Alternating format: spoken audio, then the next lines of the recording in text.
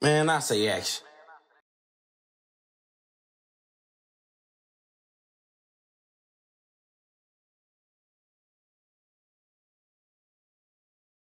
Man, COVID was crazy, man. It was a lot of money flowing. It was a lot of money flowing through in the time of COVID. So I see y'all was still up and running. Y'all still was working and you know, doing videos. How many videos, like, within a month span, boxed in, regular videos, your videos, how many was y'all, or how many were you shooting within a month during COVID? During COVID, shoot, I probably was averaging about maybe 1 or 2 personal music videos a week. Then I do about 5 to 8 boxed ins every Saturday or every weekend or something like that. Yeah. And shit. So it's like a good, probably good 30, 40 a month. Yeah. Yeah, I'll be getting them things out. You edit it 30? Anything I shoot, I edit. 98% of the time, 99% of the time, I shoot and edit. So how many, estimate how many hours, about how many hours you think that is, like? Work, like editing and shooting? Yeah. Man, bro, I can't even put a number on it, honestly, because this is all I do. I shoot and edit all day. When I wake up, man, I wash my face, brush my teeth, and I edit before I even eat. I forget to eat because I be still on the computer all day, you know what I'm saying, just working. Right. And I be like, damn, it's 4 in the afternoon, I go feed my dogs and eat something. You know what I'm saying? I be forgetting about my dogs, so I be working, you hear me?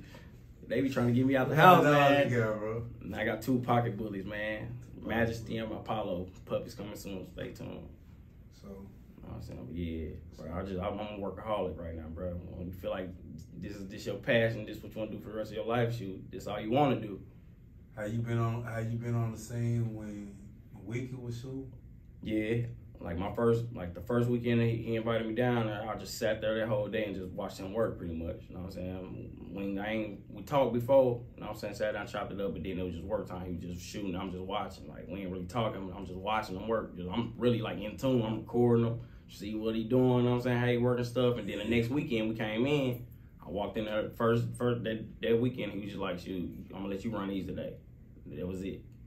And I just walked in the shot when the artist came. He didn't sit down and be like, do it like this or do this or do this. He was just like, do your thing.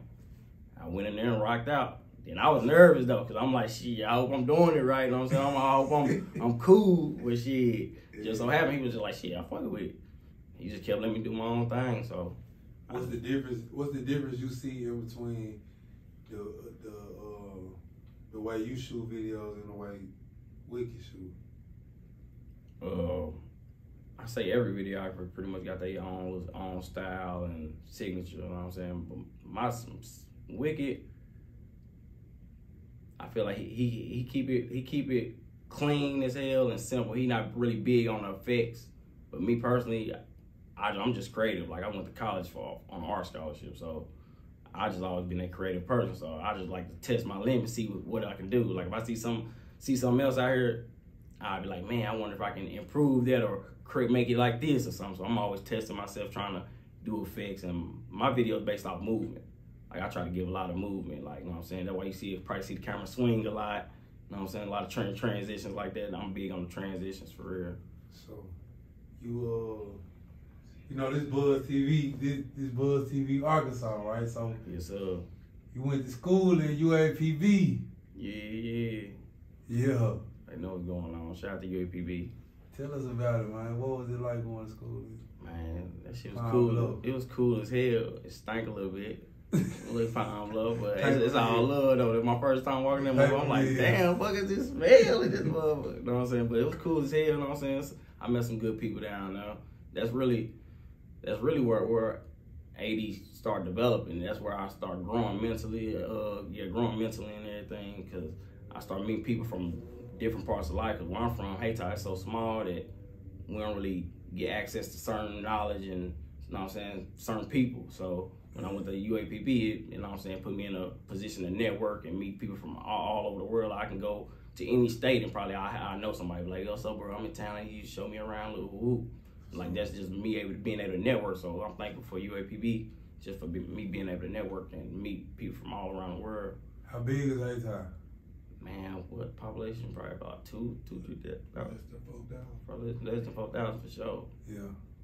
Okay. Yeah, we probably got like what, 2, 3 stoplights in the whole town, something like that. Shit. Nah. 4. Yeah, we got 4. Man, we got one street that'll take you all the way through the whole town. You can probably go to that. You can take that one road and go straight in and out. Every stoplight. Yeah. You can go through every stoplight in the town. So, what's next for AD, man? Man, I feel like we got a lot going on, man. Stay tuned for new music videos and popular artists coming out, bro. I'm just gonna do some short films.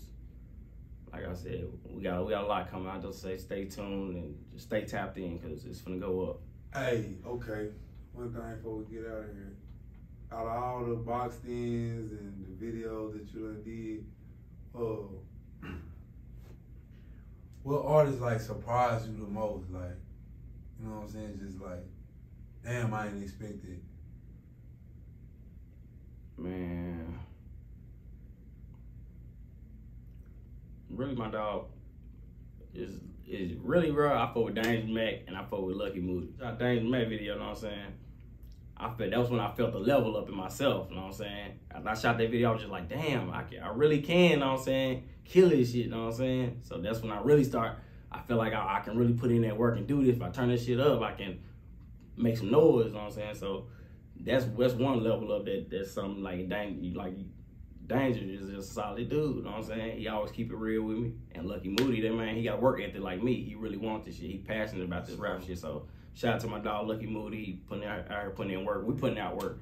How much Lucky Moody call you, man? It seems like y'all always doing something. Me and Lucky was on the phone before this interview. You heard me? Me and Lucky, we try to shoot 1 or 2 videos a week. You know what I'm saying? Like we talk every night. He be calling me from FaceTime while I'm editing the video. Yeah. Like that my dog, man. We put out work. He gonna go. He blowing. Just tap in with him. When did you first start working with him? My first video with him was I shot Lucky Moody and Lil TK. What was it? What was that song? Basically, I shot him and Lucky Moody and Lil TK in Jonesboro, Arkansas. But I shot a video for Cool the Kid. Shout out to my dog Cool the Kid. Check his music out on all platforms, YouTube too. I shot a video for him, and Lucky Moody was in the video. And so when Lucky saw me shoot the video, he was just, you know what I'm saying, he ended up tapping in. Ugly. Ugly, that's what it is. Yo. That nigga Lucky, that's my dog right there though. So, but yeah, Lucky Moody, Lil TK Ugly. That was our first video we shot together, and from there we've been taking off. Then we shot Nagging, that mother bump banging right now with Nebraska DP. Shout out to Nebraska DP, she working. All right, anybody I'm tied into, bro, we working. I'm gonna keep them motivated. You know what I'm saying? I'm gonna make sure you stay on. I'm gonna stay on your ass. You know what I'm saying? Straight up. Even if you ain't shooting with me, if we tied in, we locked in. I'm gonna keep motivating. So before we get out of here, man, where do you see yourself in the next 3 years, 2-3 years, like with the videography, with your business? The next 2-3 years, I see myself on a plane, flying across states, back and forth, doing same-day shoots. Man, I see myself with other directors working for me, other editors working for me. I see myself with different things in my hometown, set up for kids. I want to set up some programs, try to help kids. I really want to get tied in with my school and give a course or a class in school over editing, videography and stuff. You know what I'm saying? 'Cause I know I got some kids that want to learn and stuff like that. So eventually I'm gonna get into that. But right now I'm on a mission right now. But I'm gonna tap into that. That's what's up, man. And the shots out. Drop your social media. Shout out to my mom, shout out to my pop, shout out to my siblings, because they helped me come up with Arrogant Dream, with the name, all that. Shout out to Mr. Turn Up, shout out to my cousin Back in Beezy, shout out to Cool the Kid, shout out to Lucky Moody, shout out to Dangerous Mac, shout out to everybody who worked with me, all my supporters, anybody who ever shot with me, shot a video for me, anybody who ever hearted a picture, hearted a video, subscribe to my YouTube, any type of support. I fuck with you. I appreciate every bit of it. You can follow me on Instagram, AdthaShoota, spelled just like that. or in Arrogant.Dreams on Instagram, straight up. So, man, give us a drop before you get out of here. All right, you already know. It's your boy AdthaShoota, man. Come get shot. I'm with Buzz TV. You hear me?